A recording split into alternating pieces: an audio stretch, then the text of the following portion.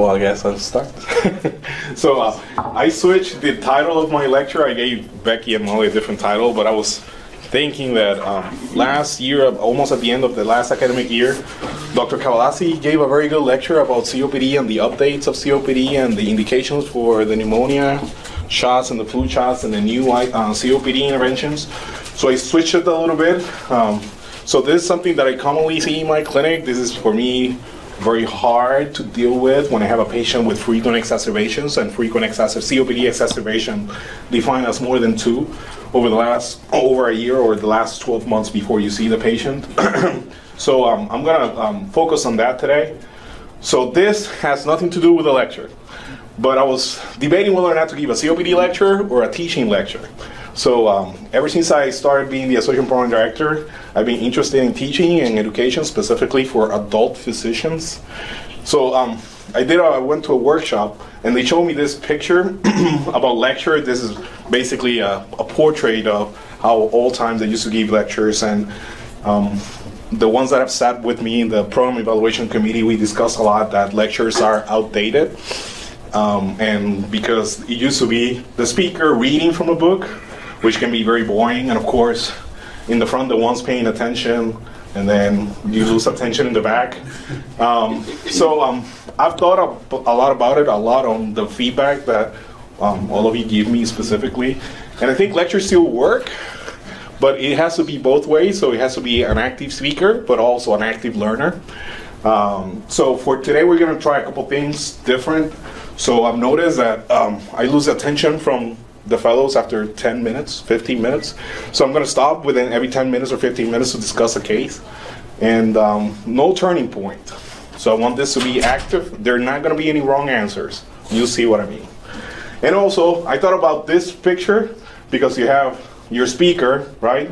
And then the ones in the front. I always think of Guardiola, who's always taking notes.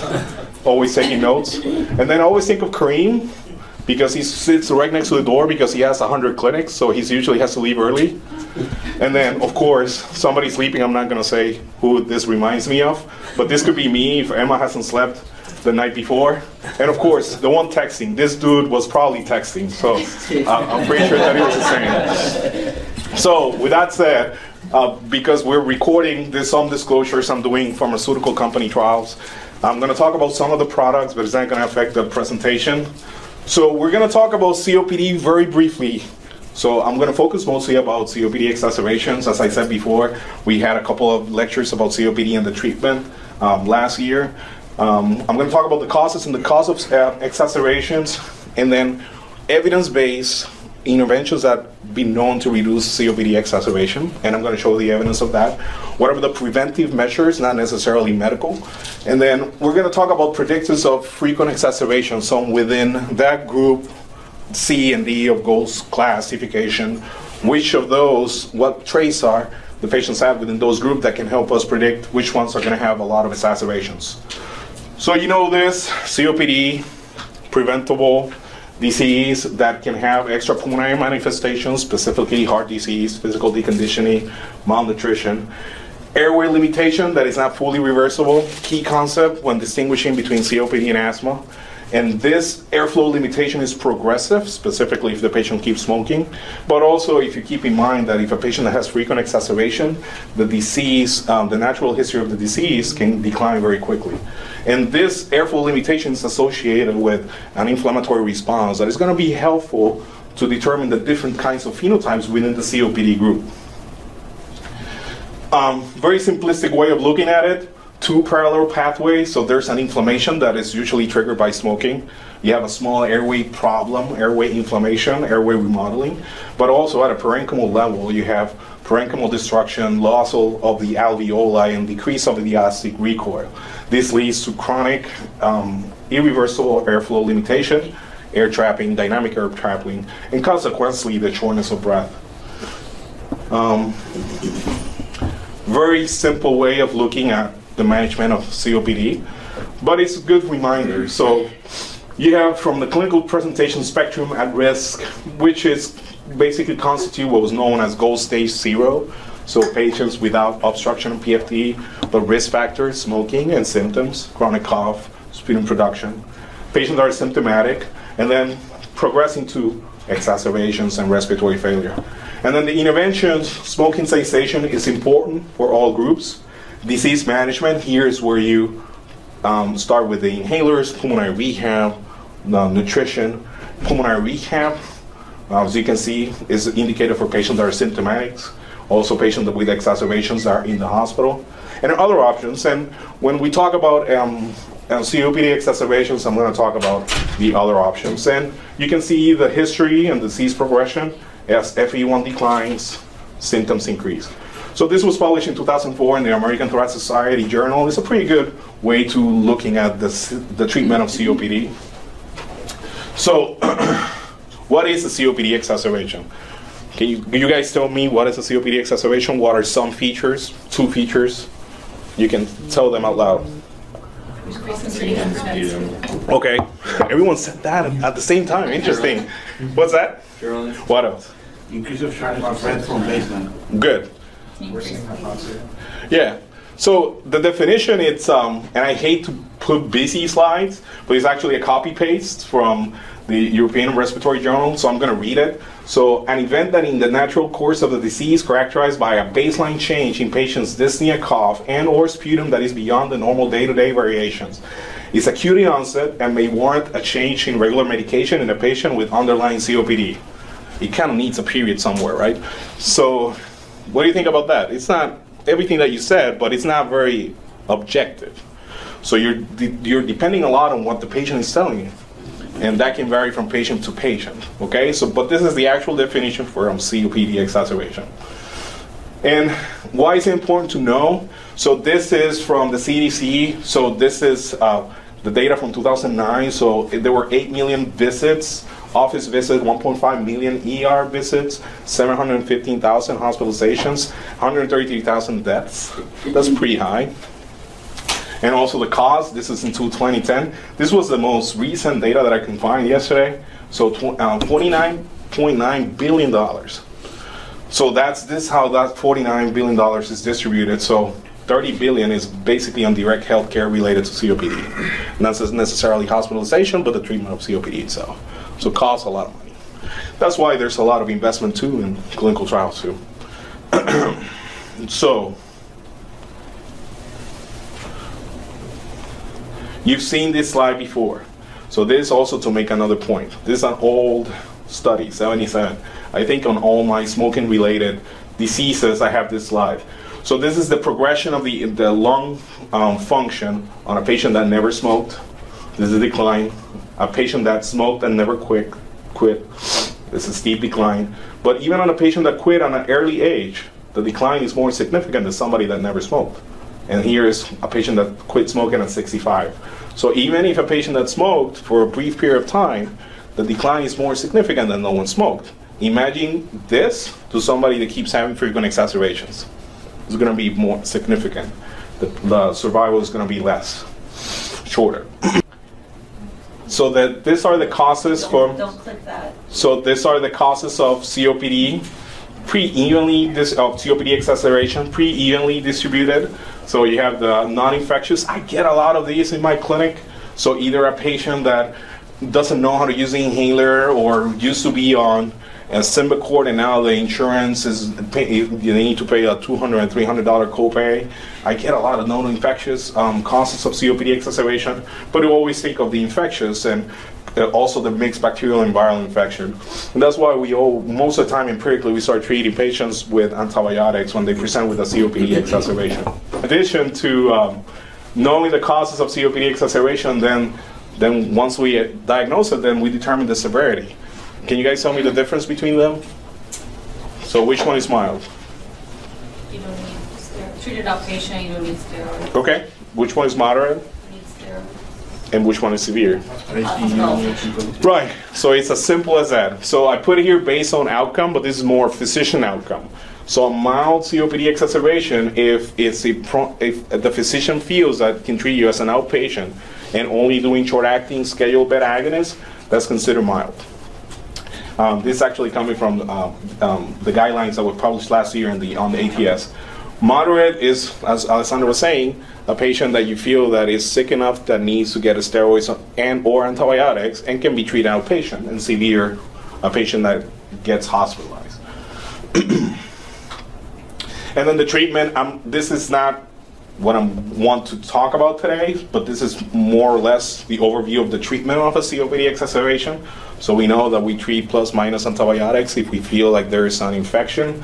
Also, we start azithromycin because of the anti-inflammatory effects. Of course, steroids, there's always, you guys know this, I've rotated with all of you in the hospital. So there's always this, we always discuss IV versus oral steroids, 7 days, 14 days, longer than that. So the evidence for the IV oral is about equivalent. There's some study that patients with severe COPD exacerbation may benefit from IV steroids, but those are small studies. The duration, there's no difference. Now, with that said, you've seen all of us do long steroids, long weaning, a week, 2 weeks. It makes you wonder if there's something else overlapping with COPD, for example, asthma. Scheduled short-acting beta agonists, oxygen, non-invasive, very important. And if non-invasive doesn't work, or if there's a contraindication for non-invasive, mechanical ventilation. So I'm using COPD here for Dr. Perez here because he made a comment about using COPD here, not him, that somebody didn't like using COPD here, so I'm using the COPD here concept. So this is something that I think one of the faculty brought up, and which is true, that we feel like, I think the training of the fellows mostly, we focus on what happens inpatient, but we don't talk a lot what happens outpatient or what should happen outpatient. So this is one of the first cases. So a 52-year-old woman with COPD stage 2. These are all real cases, by the way. Admitted with severe COPD exacerbation, was treated with 7 days of prednisone and Levaquin, and then was referred for outpatient pulmonary rehab. Now the question for you guys is, when should the follow-up be? So you're discharging the patient, you're debating he needs to see Dr. Cavallasi in? 7 days. 2 weeks. Okay. And what are we supposed to do in 2 weeks? Or 4 weeks, or 1 week? What's that? Is exacerbated symptoms not better? Okay, how would you do that other than? Symptoms like asking what shortness of breath, dyspnea, hypoxia has improved. Okay, good. So, and after that, when are you going to see the patient again?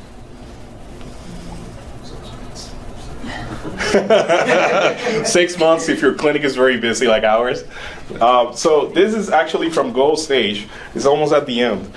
It's longer than this. I just put in a couple important things. So the first follow-up should be, you all said about the same, 1 to 4 weeks. Important to document the CAT and or MMRC dyspnea scale. Bilal mentioned the oxygen, so if the patient went home on oxygen, maybe reassess it. Or if the patient's still dyspneic, reassess if they need oxygen now.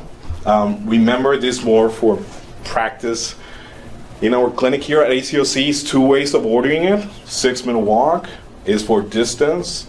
Multi-pulse oxygen titration is for oxygen.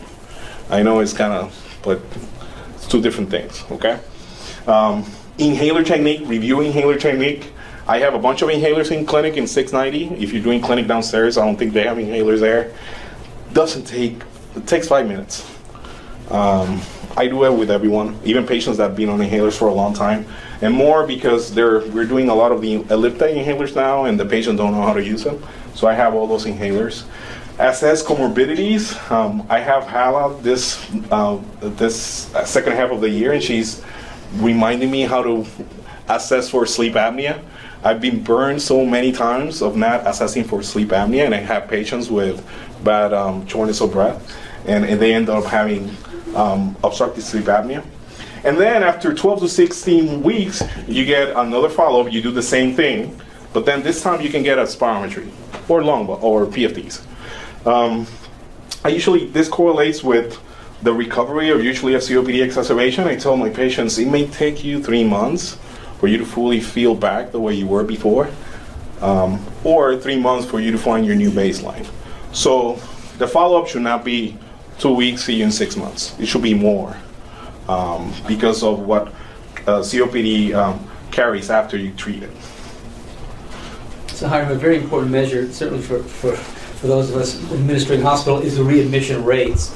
So CHF is probably the worst, but COPD is not far behind in terms of readmission. So you need to see them to avoid readmission too. So that 1 to 4 week is about right, but it's going to be individualized. If you had someone with frequent readmissions, you want to see them much earlier. That's just an important metric. And along those notes, GOLD, I don't remember if it was GOLD or the ATS statement, they talk about telehealth or contacting the patient is weak evidence. You can still do it, call the patient, but it's not a strong evidence as far as the guidelines, but you can do it. So this is my second COPD here. You've probably seen this patient before. So 73-year-old woman, COPD stage 3, group D, 2 years continuously, has stage 4 cervical cancer, bone mets, no lung mets. It's on Flovent twice a day. Fluticasone is an inhaled corticosteroid. She has been treated probably in a year 7 times with antibiotics and steroids. Symptoms subjectively, more cough, more shortness of breath. Objectively, there was only once that she was more hypoxic. So knowing what I just said, what things can you do for this patient to reduce or prevent future COPD exacerbations with the history that I just gave? This x-ray, a little bit of, see, she has some bibasilar changes. She has some atelectasis, but nothing major. This is not a good, I don't think he copy-pasted very well. So what other interventions can you do? Again, there's no wrong answer, so you can throw out anything. Good, okay. So what's wrong with the inhaler regimen? Is that great, right? She's only on ICU. For a COPD patient on inhaled corticosteroids? What else? Pneumonia. What's that? She get pneumonias because of the ICS. You could just be. Yeah, okay. And then the frequency of her rescue inhaler or nebulizer isn't, I don't see listed anything that she takes on top of the. Oh yeah, she was using it every 6 hours. Oh, she was, yeah. Pulmonary. And then technique with that. Yeah. So that's the point of this case. So is the inhaler regimen is not great. So in this scenario, this patient, she has something else that I'm going to talk about in the end, but she has not tolerated anticholinergic medications in the past. I even tried in clinic to see how she did. She started coughing even with the Spiriva and the Spiriva Respimat, and she gets very jittery with long-acting beta agonists. Yes. No, I don't know. No, go ahead. I was going to ask about roflumilast. She's not on it because of the side effects. So everything was related to side effects. Everything was related to side effects. So in this case, it's basically there are other things that you can do as far as inhaler medications. And we this also do an action plan as well. Yeah, Action plan. and I'm going to talk about that too. So what we know, and this is, bear with me for a second, hopefully I'm not going to take a lot of time, but I put this because when we used to sit down and do board reviews, this came up several times about when to start a LABA, a LAMA, an inhaled corticosteroid. This is associated only to exacerbations, okay? So I'm going to go over some studies. So this was the Uplift 2008. Most of you should know about this. So basically, they looked at daily Spiriva or tiotropium over 4 years compared to placebo. And then the inclusion criteria was patient with COPD, more than 10 packs history, and FE1 less than 70. Now this is important. This is the exclusion criteria that they had for this study. So no, they would not include patients with resection, using oxygen for more than 12 hours, recent infection, or a COPD exacerbation. And their outcomes was they were looking at changes in FEV1. So in this study, there was no change in FEV1. However, in the group with tiotropium, the St. George questionnaire was lower, meaning that they had a better health. There was a reduction risk of exacerbation and a reduction of respiratory failure. Now, this is tiotropium compared to placebo. So the torch is comparing salmeterol, which is a long-acting beta agonist, with inhaled corticosteroid, and a placebo, either alone or in combination. That makes sense? So salmeterol alone, inhaled corticosteroid, salmeterol and inhaled corticosteroid, and placebo. So there were 3 groups, actually 4. The inclusion were very similar. The primary endpoint, time up to death, and as you know, inhalers had not been shown to change mortality. But in this case, the group that had the combination therapy of inhaled corticosteroids and long-acting beta agonists had less exacerbation, had less use of systemic steroids. But the two groups that had steroids had higher incidence of pneumonias, and you guys know that. Inhaled corticosteroid with association with pneumonias. And then POET 2011, there was a big one as far as the Spiriva use. So this compared tiotropium with long-acting beta agonists on Metarol. So this was looking at the risk of exacerbations with patients with moderate to, it's actually severe, COPD. The patient receives tiotropium daily and salmeterol or salmeterol twice a day for 1 year. And the group on the tiotropium had more time for the first exacerbation, so it was 42 days, 11% reduction in exacerbation, and 18% reduction of use of steroids. So this is why usually all of us start on long-acting muscarinic agent, specifically tiotropium, because of the reduction of COPD exacerbations. And then there's several studies actually about azithromycin. This is one of them. This was published in New England, looking at what is the rate of exacerbations in patients taking azithromycin 250 milligram daily versus placebo. Again, the primary endpoint was COPD exacerbation, and then they had secondary outcomes. So the group that was taking azithromycin for 1 year, they had less exacerbations than the group that was in the placebo group. Increased colonization with microlide-resistant organisms, so you guys have to know about that. The GOLD guidelines from 2017 recommend 250 azithromycin for patients of more than 2 exacerbations a year. 250 milligrams if you're going to do it daily, 500 milligrams if you're going to do it 3 times a week. If you guys prescribe that, you're responsible for measuring QT. So that's very important. So get a EKG baseline, and when you follow up, you're responsible for that. And then it was associated with improvement of quality of life measures. In the study, they excluded for QTc about 450. Mm-hmm. Yeah. And the other thing about the azithromycin is this study was done in a year, so you don't know what are the effects after 1 year. And then roflumilast. So this study was published in 2005. They were looking at comparing roflumilast with placebo, 250 dose and 500 dose. So the patients on a higher dose of roflumilast had less mild, moderate, and severe COPD exacerbations. So the recommendation is for patients that have severe, more than 2 exacerbations, or one that has that is severe or that require hospitalization, that you can use roflumilast. Remember the side effects? Diarrhea is very common. Personally, when I use it, I feel like it's 50-50. Once I get it approved, I feel like 50% of my patients feel better. Yeah. So I don't know what my colleagues feel about it. I don't use it as much as I used to. But I still, it's an option. And some insurances will cover this more than other medications. Yeah. And I've seen different things on like different questions I've done. They don't necessarily have to be like maxed out on like no. ICS, LABA. It's based on exacerbations, right. Yes. And then the FLAME study, this came out I think the week of ATS in 2016. So every time I went to a meeting, they talk about this study. You all guys know this. So it was studying combination of LABA-LAMA versus inhaled corticosteroid and LABA.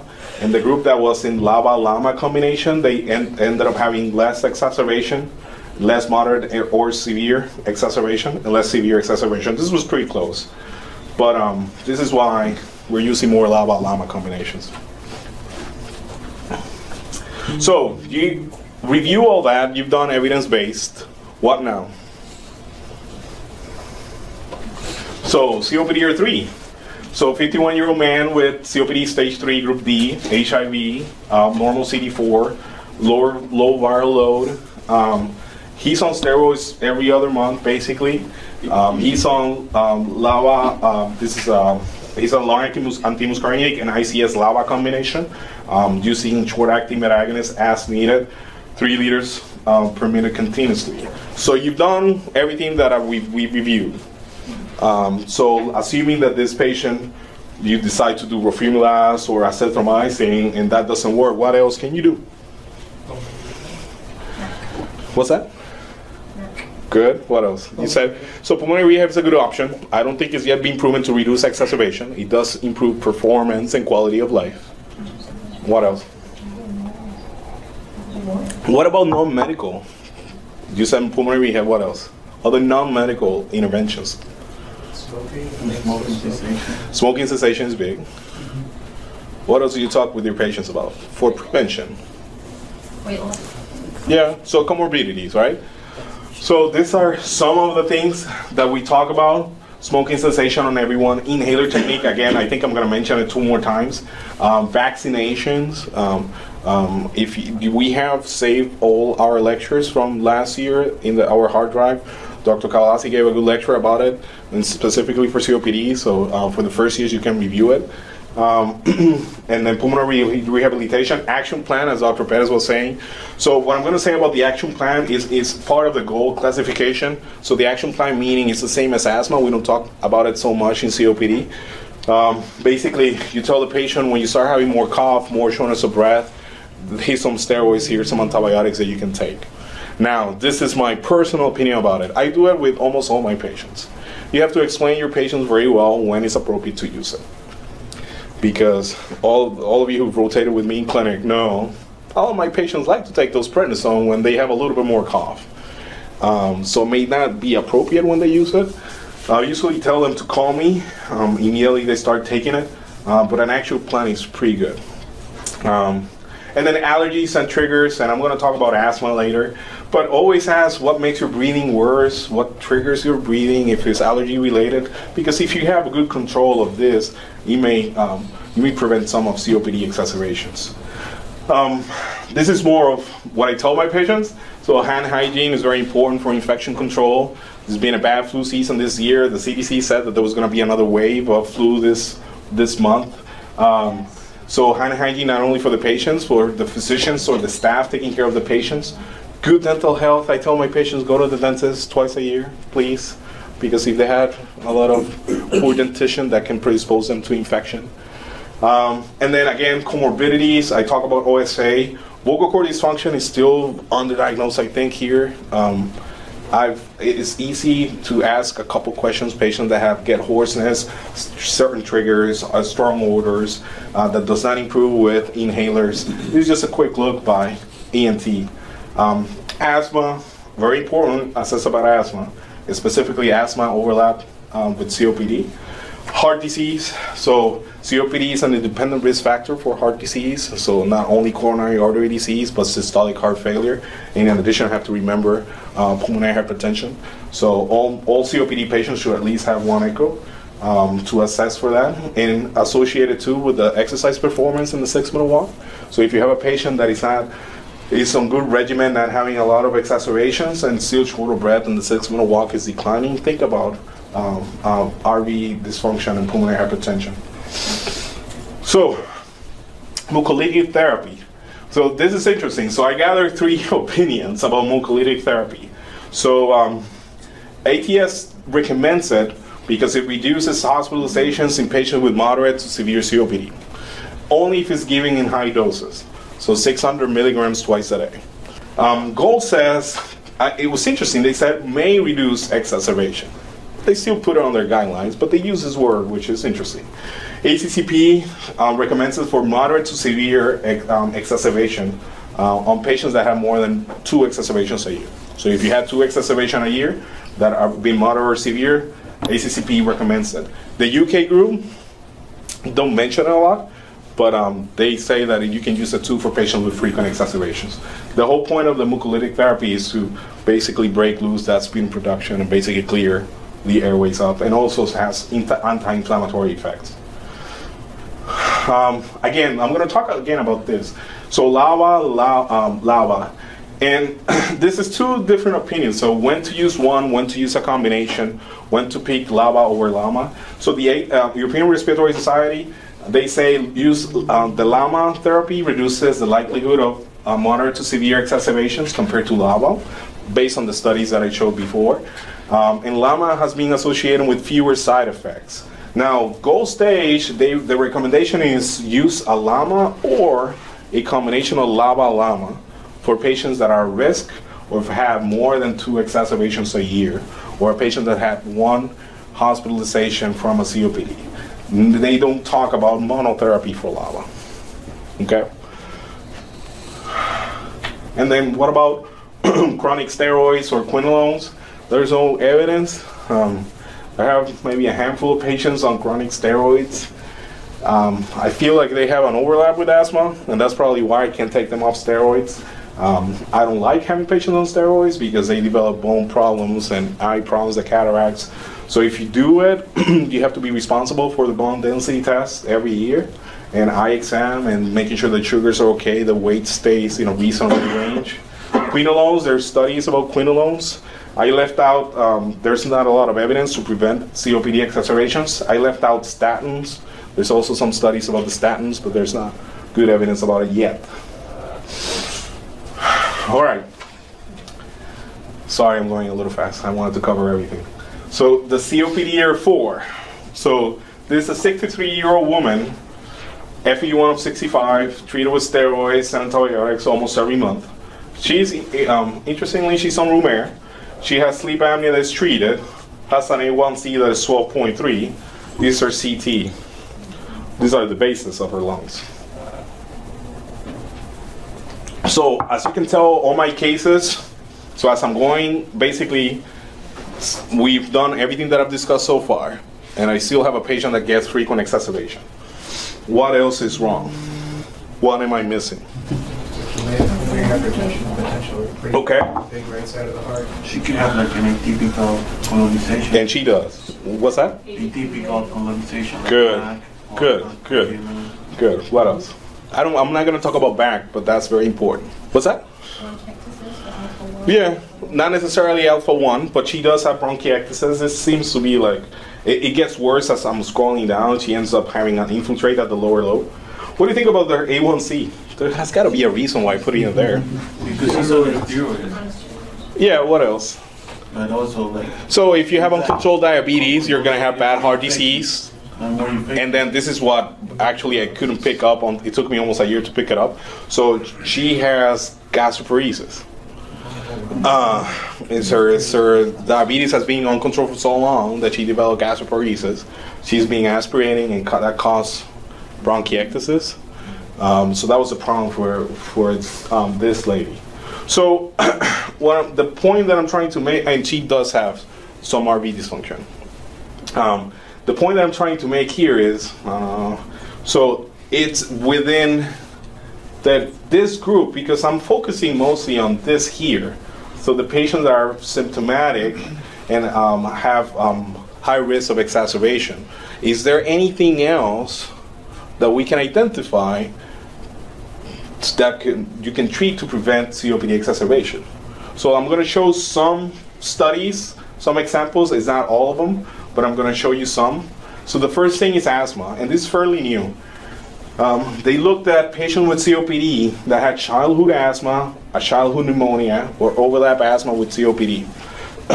They noticed that patients that had either one had increased risk of COPD exacerbations. They had more COPD exacerbations, which is interesting because here it is important to know that you have asthma overlap, but this is assuming that they don't have asthma as an adult.